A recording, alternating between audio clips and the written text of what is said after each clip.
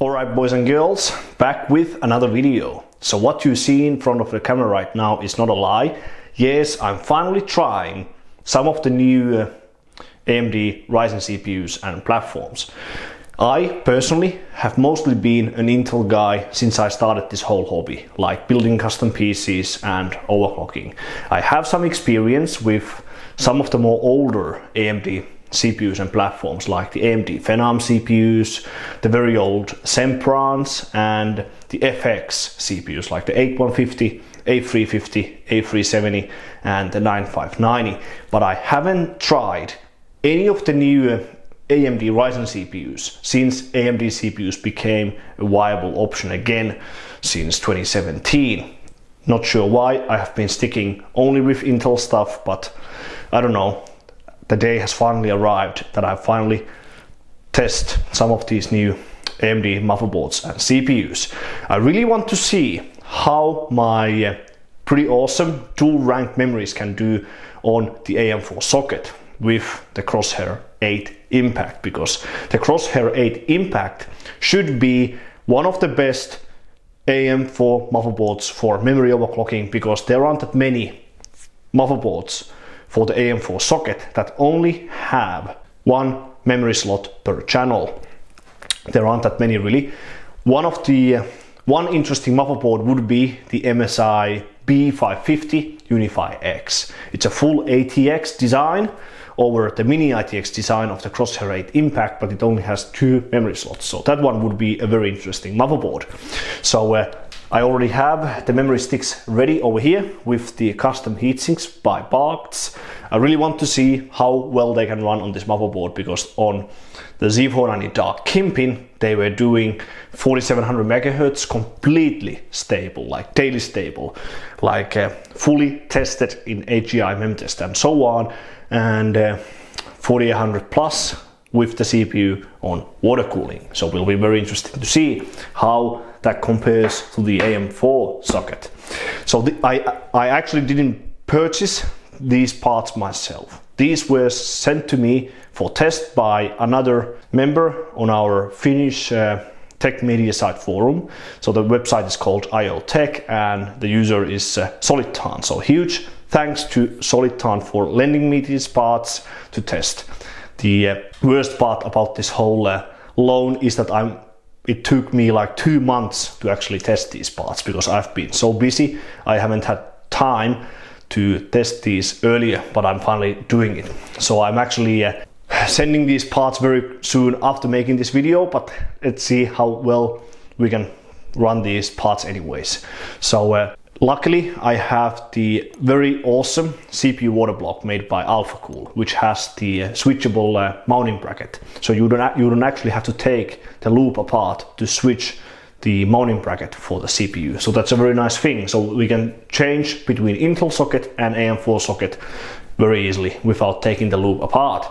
So Crosshair VIII Impact, it has the X570 chipset. So the biggest difference between AMD platforms and Intel platforms is that on AMD you don't actually have to get the most expensive chipset.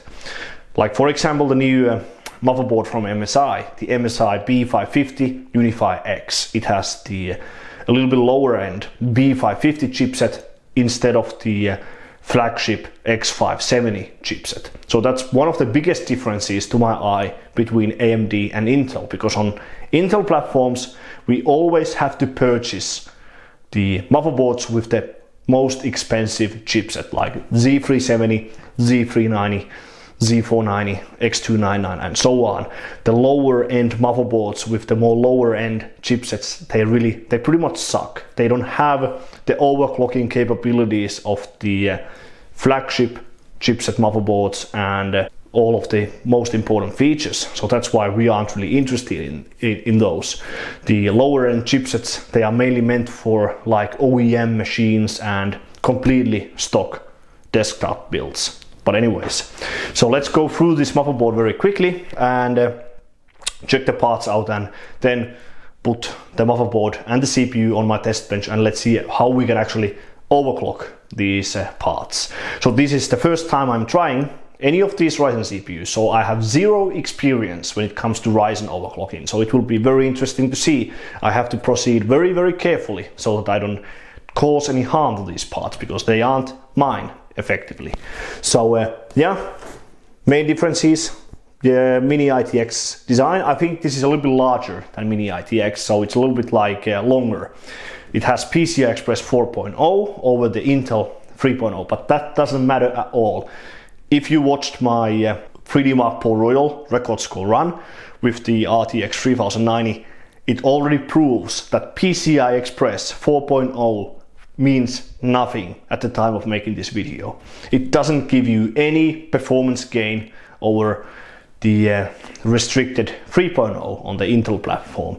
Mainstream Intel is still the fastest platform in many 3D workloads, like Pro Royal, for example, or on many 3D benchmarks, for example. So that kind of proves that the PCI Express bandwidth is not a limiting factor at the moment. So let's open up this box, and here's the motherboard. The CPU that's inside that's in the socket is the 6-core model of the latest Ryzen generation, so it's the 5600X. It's effectively the fastest 6-core CPU out there in the world at the moment. So not sure if Solidton would let me run it on LN2 if the CPU appeared to be very strong on water, because I think he has a lot of use for these parts. So yes, it's a little bit longer. So the standard, I think the standard Mini-DTX size would end up here, so it's a little bit longer than the most standard Mini-DTX motherboards, but it's a very small one anyway. So single 8-pin power connector because there's no room. So let's actually put that to the table right now and go through the main features quickly. Okay, so I think there's no need to go through all of the accessories, so it's quite basic. I think many of you have already watched many unboxing videos of this particular motherboard model, so there's no need. But yeah, 5600X CPU. I think it's a very nice CPU model. The 8-core model might be destroyed soon by the new Intel. Is it 11700K? Not sure, but yeah. So the biggest highlight about this whole motherboard model will be the memory overclocking because of the single slot per channel design. The VRM on this motherboard is definitely weaker than on the Dark Hero, for example, because the footprint on this motherboard is just so tiny because it's a Mini-DTX motherboard, so there's no room to make the VRM more powerful than this. So that's kind of obvious. Then just want to see, are there any like interesting buttons? So we have a slow mode switch for LN2. That's probably an LN2 mode because it's quite likely that the slow mode switch doesn't work if the LN2 mode jumper is not enabled. I would bet that's an LN2.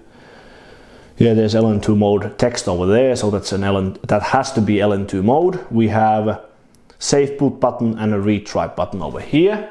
Start button, and we should have a reset button somewhere. So those are the main specs, I guess. So let's just remove the mounting plates. I think these are only used for the stock heatsink coolers and some of the more basic like air coolers. We will be using custom water cooling, so I will remove these or unscrew these, and let's mount this whole thing on my test bench, and let's see how we can actually run this whole thing. Okay, and that's how the test setup actually looks like. So we have the Crosshair VIII Impact now set up on this test bench. We have the AMD 5600X CPU in the socket with AlphaCool IceBlock XPX CPU water block, Galax or KFA2 710 GT graphics card, and yeah, 2x16 GB of G.Skill Ripjaws 5, 4266K17 memory sticks. So dual rank Samsung BDI MEMS and Superflower 2000 watt power supply. Now a huge minus thing, or a huge minus part about this CPU water block is the mounting. So the mounting system on the AlphaCool water block is much worse than the EK mounting system. So when I had to use the original mounting kit that came with this water block for the first time, because I don't have the AM4 backplate for the EK mounting. So the AlphaCool mounting actually uses the stock backplate of the motherboard, and the water block easily moves a lot when you tighten the mounting screws, so just saying. Now, and I have to correct myself, the Crosshair VIII Impact is not a Mini-DTX motherboard, it's a Mini-DTX motherboard, so it's like 3 centimeters longer than Mini-DTX, so it can fit, let's say, a second PCI Express slot on top of the full-length X16 one, like X1 or X4 slot, but it's pretty much the same thing as Mini-DTX motherboard. The debug LED is on the rear I/O, which we already checked, and the reset button on this motherboard is it's actually quite funny. So it's next to the debug LED over here at the rear I/O. Some minus parts about this motherboard is the lack of PS2 combo port at the rear I/O. So I had to use PS2 to USB adapter, but it does work. But a native PS2 port will be better. And yeah, that's pretty much it. So now I just booted the system. I will flash the latest BIOS. You can use either the Easy Flash utility inside the BIOS or the BIOS flashback, and then I need to install the actual operating system. You cannot mix different operating systems, so you cannot mix Intel and AMD operating system. So if you have installed, let's say, Windows 10 with Intel platform like X299 or Z490 system, you cannot boot that same operating system with an AMD PC, so just saying. So we have to reinstall the operating system which we want to use. So I will just install Windows 10 and we can do basic tests in that one and see how we can actually overclock the CPU and memory, and that's pretty much it, I guess. So now from here I will just get on installing the Windows 10, and I will get back to you once we actually update the BIOS and go through the BIOS settings and so on with the capture card. Okay, and now that the BIOS has been updated to 3204, we can enter the BIOS by pressing F1. And not sure if they actually have any included profiles. Probably not. So we have to proceed with caution, as I've never done this before. So I'm technically overclocking a platform I've never touched. When I tested it briefly on at stock, I mean, it was boosting up to like 4.5, 4.6 gigahertz, something like this. So we can use it as a guide. So manual. We can put, let's say, let's put 4400 F. This is the hard one, which I heard of. So getting F clock very high is apparently quite tough. So you would have very good performance if you got the F clock 2 gigahertz or above. So I think we can put, let's say, 1600. Need to check later. So 4.6, let's put 4.6.5. What the heck is this? Some Cinebench R15 gentle, aggressive. Okay, can we leave that at auto? DRAM.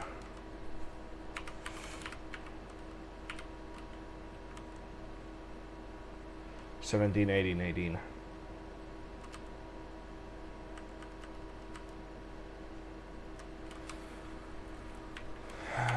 28. Where's command rate? What? Command rate 2. Die sense.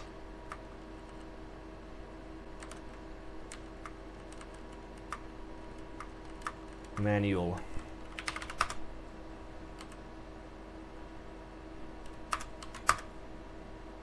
I think that can be set to extreme, optimized, or extreme.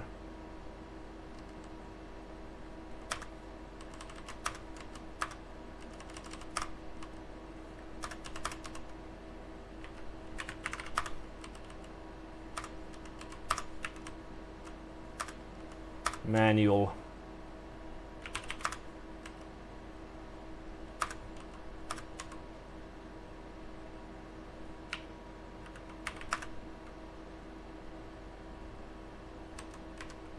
I need to check this online, that what the heck is this voltage.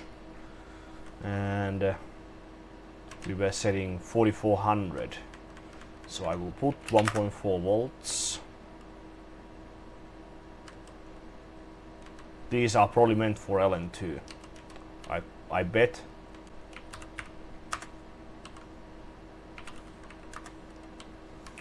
And dial in just the stock values on those, and I need to ignore the CPU fan thingy, so I will F10, save and exit, and try to run these settings. If I fail, I just need to check online that what I'm doing wrong, because I have no idea about some of these settings. I don't have experience with the overclock thingy. It might fail. So let's see. Okay, so I had to drop the overclock down a little bit for starters now, and also the memory. So the overclock is at 1400 and memory 4266 with stop timings pretty much. So just test the CPU first. So we have 46.5, 4650 megahertz at 1.3 volts. Oh, so this is very interesting. Why are the MEMS at command rate 1 but at weird settings? So that's probably the issue.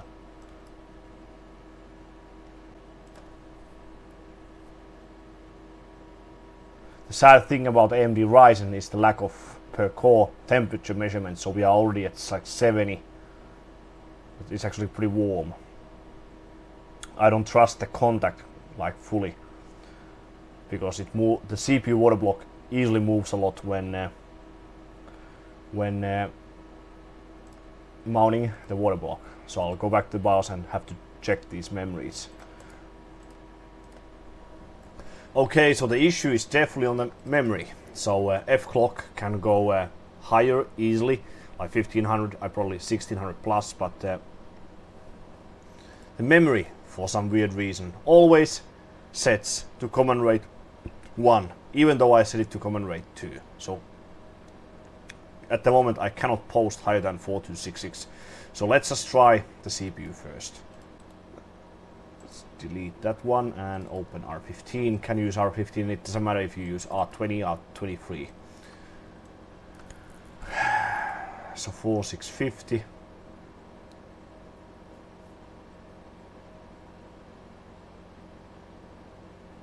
That power temperature, that power measurement cannot be correct, or at least I would feel so.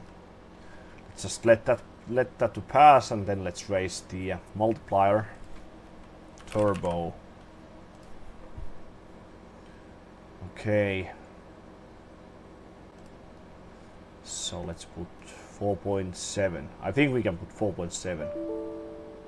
What the heck? It did set it.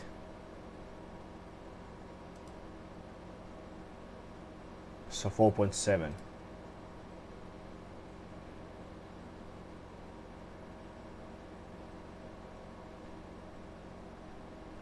There's definitely some droop, so I need to increase the load line calibration. It's set at die sense, not socket sense.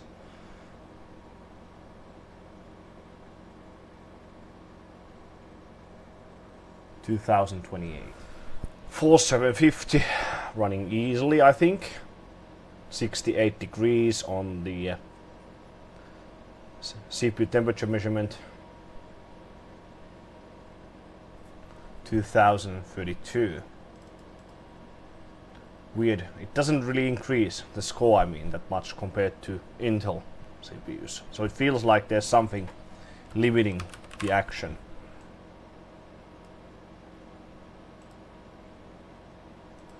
Let's put 4.8. Huh. The heck. Still it's set the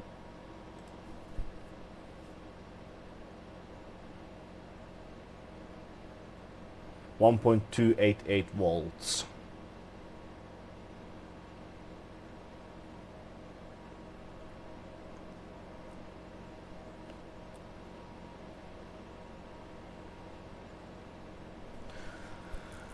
$2,078.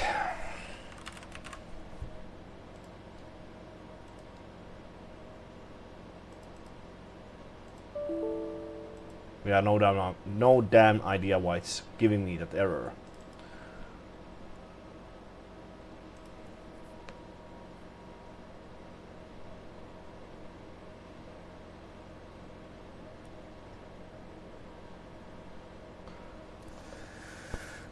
Okay, so that was quite interesting. So I think the CPU is quite good. So we are already at 4.9 gigahertz. I'm not sure if there are 5 gigahertz water AMD Ryzen Warmer CPUs.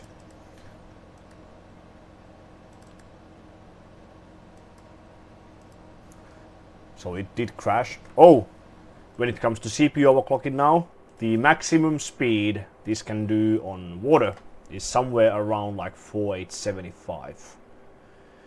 I'm not sure if the contact is the absolute best, but 4.9 is a no-go, even at like 1.43 volts. 4875 currently at 1.38 volts set roughly. The score is quite weird, it jumps all over the place. So let 1.39 or 1.385 set, 4875, and if I set to 4.9 it will fail. I can show that to you now. So 49, it did set it, so 49, but it will fail.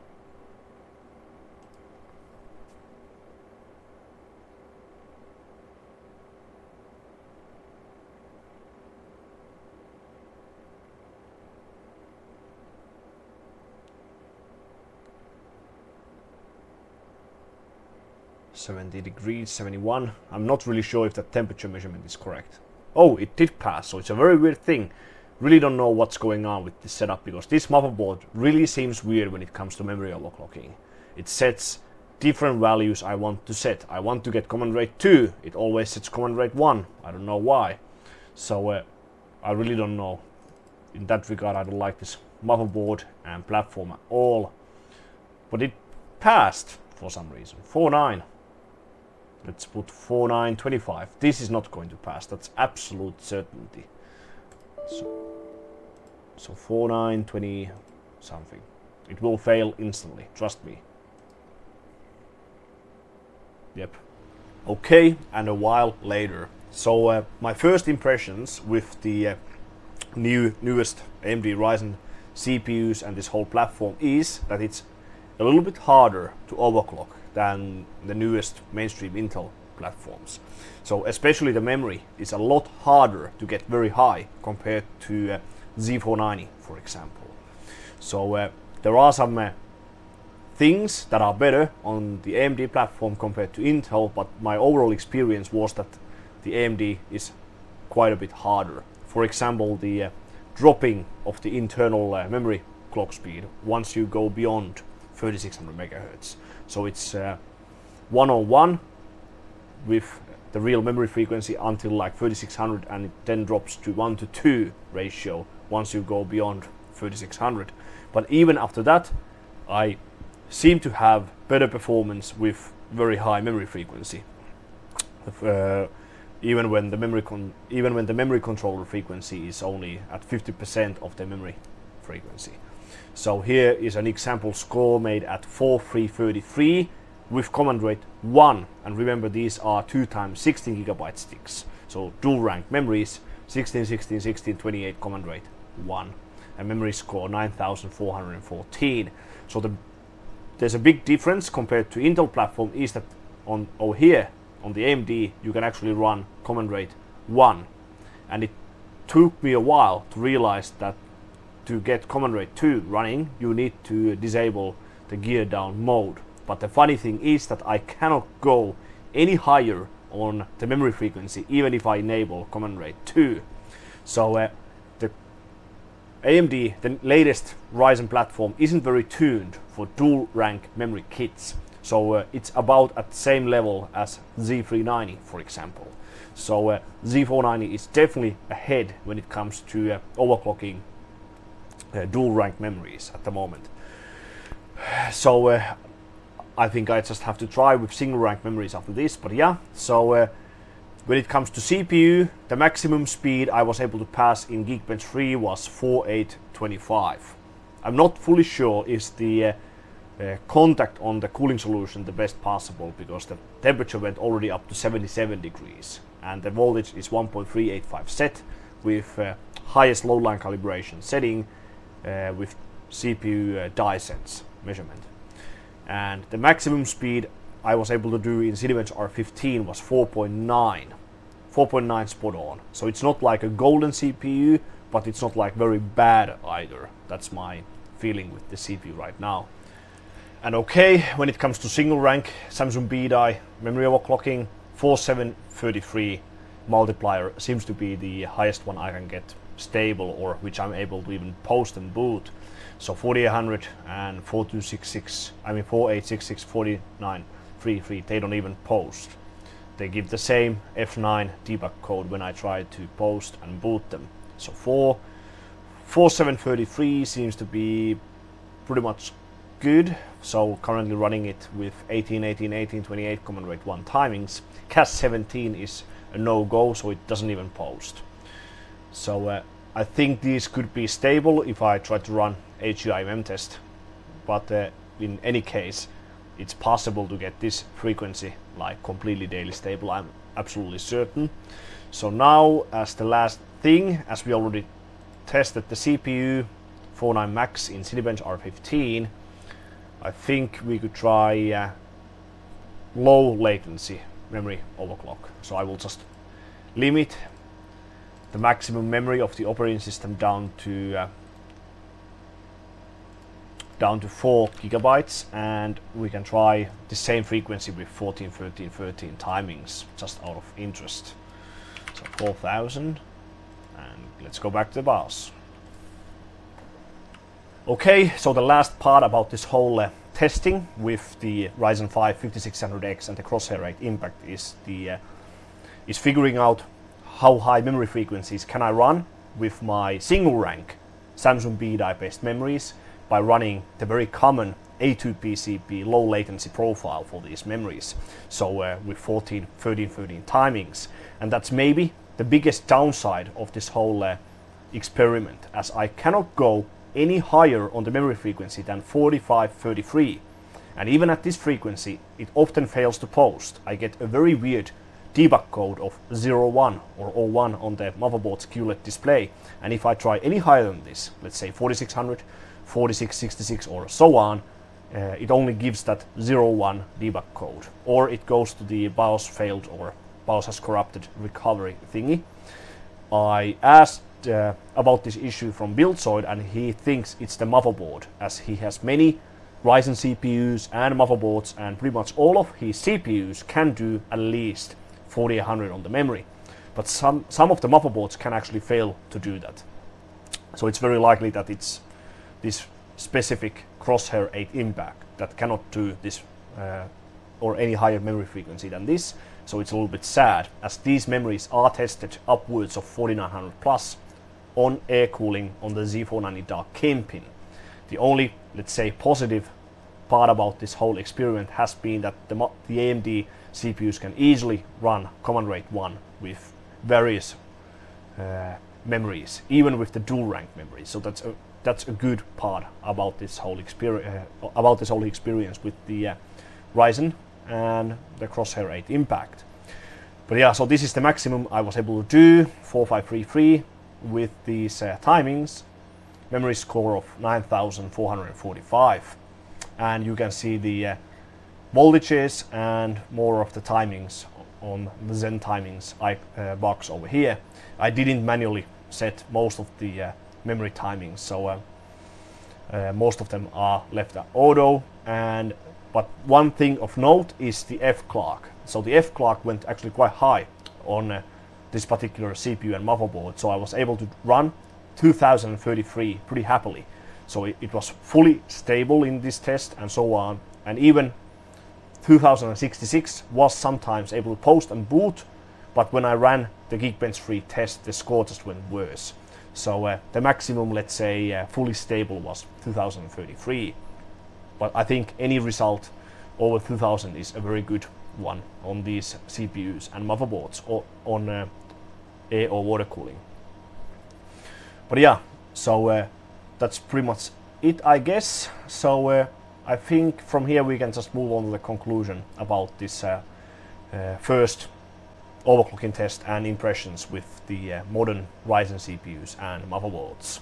Okay, I think that's pretty much it when it comes to my first impressions and first overclocking tests with the new AMD Ryzen CPUs and the whole AM4 platform in general. So the AMD Ryzen CPUs have a lot of good things in them. First of all, they actually made a change in the desktop CPU market. So if we go back to, let's say, 2016 or 2015, Intel pretty much had a monopoly in the desktop CPU market. So Intel could pretty much make the maximum profits with very minimal efforts or next to no efforts at all. And when the first Ryzen CPUs came out in the spring of 2017, it actually took some customers away, or many customers away from the Intel products, and it forced Intel to actually look in the mirror and forced them to actually try to improve their CPUs properly for a very long time. And it made the overall CPU prices to come down by a lot, especially the workstation models. And now we have various different core count options available, both on the mainstream as well as on the enthusiast or workstation platforms. So that's a very nice thing. I think the overall situation is kind of good at the moment. We have so good CPUs available that we don't actually even need overclocking nowadays. And we have higher core counts available than what we actually need. That's pretty much it, I think. So the AMD Ryzen CPUs, they have pretty nice performance, especially in multi-threaded tests or multi-threaded workloads. In some single core or single threaded workloads, the mainstream Intel CPUs can actually be a little bit better still, but the difference is kind of minimal, and in some cases the AMD is actually faster, but it also depends on the clock speed. So maybe the only minus part about this whole platform and this CPU, what I experienced was the relatively bad memory overclock what I was able to achieve. So I was expecting much higher memory frequencies, both with the dual rank as well as with the single rank memories, as I've seen many guys being able to run very high memory frequencies on this particular platform. So as I couldn't go above like 4266 to 4333 with the dual rank memories and 4500 to 4700 with the single rank memories, that's quite a bit behind the Z490 platform, for example. So if the frequencies were higher, then it would be much better, because once you go beyond the 3600 megahertz barrier, the internal memory controller ratio drops from 1:1 to 1:2, so to 50%. So in order to overcome that drop, you need a very high or significantly higher memory frequency. So if you want to use the 1:2 ratio, you should be approaching the 5 gigahertz frequencies on the memory, like let's say 4700 to 4700 plus with dual rank memories. That would be definitely a very nice configuration. And my particular sticks have been tested multiple times for 4700 to 4700 to 4800 plus on the Z490 Dark Kingpin, so they are definitely capable. So it's either on the motherboard or on the IMC of this particular CPU, that why I wasn't able to achieve that level. We have to understand that the Crosshair VIII Impact isn't a very new motherboard model. I think it came out already in the summer of 2019, so it's not even released for the Ryzen 5000 series CPUs. Of course, it works just fine, you just need a BIOS update, as AMD is very recognized or from value perspective, as you can use the very same motherboard for over and over again with newer CPU models with just a BIOS update. With the Intel platforms, you have to constantly upgrade the motherboard, so that adds a huge extra cost if you want to upgrade just the CPU. And when it comes to, let's say, temperature measurement, it would be very nice if we actually had an access to the temperature measurement of individual cores. Now we have just single temperature measurement from the CPU, and if I'm correct, it's the temperature of the hardest core or the package temperature. So if we had temperature measurement from each of the available cores, that would be a very nice thing, as that has been available on the Intel CPUs for pretty much forever, I think. So I think that's pretty much it. Now, which one would I recommend? The Ryzen or the latest mainstream from Intel? I think that's all up to you, or what you want to do. The AMD Ryzen platform is definitely, or at least I think it's harder to overclock. From the value perspective, the Ryzen is better. You can get better multi-threaded performance with lower cost on the Ryzen. For overclocking, I like the Intel platform more. It's at least what I've heard from other guys. The latest AMD platforms are very hard to overclock, especially on LN2. Both the standard Ryzen CPUs as well as the Threadripper CPUs. So these aren't the same thing as the old AMD Phenom 2 or the AMD FX CPUs that you could just go to the maximum temperature of LN2 without any temperature measurement at all, like no issues at all. So these are far from that. So with many of these CPUs you cannot even hit the maximum temperature of LN2. So for overclocking, the Intel might be at least a more convenient platform to use. And as we have the new Rocket Lake CPUs coming out with the Z590 motherboards, it's very hard to say which one will be better, because the Z590 will have the same, many of the same features that are already present over here, like the PCI Express 4.0, although it's not absolutely required at the time of making this video. So for example, when I tested the RTX 3090 Kimpin in Port Royal on LN2, I could see a visible difference in performance between PCI Express 3.0 X8 and X16. So you will see a performance drop if the PCI Express bandwidth drops from 3.0 X16 to X8 3.0. PCI Express 4.0 X8 is the same thing as PCI Express 3.0 X16. So it's very likely that we are going to need the extra bandwidth of the PCI Express 4.0 X16 very soon, with the highest end graphics card options that will come out later. So that's just saying, but with the current cards it's not absolutely required. So you will not get any like clear performance advantage if you have PCI Express 4.0 X16. So just saying. Now when it comes to memory, I'm not fully sure that what is the actual performance advantage or advantage for overclocking from single slot per channel design on these motherboards on the AMD platform compared to the standard 4 slot or 2 slots per channel design. There are a lot of good results made with, let's say, the Crosshair VIII Impact, as well as with the more standard Crosshair VIII Dark Hero motherboard, or some of the boards from Gigabyte and so on.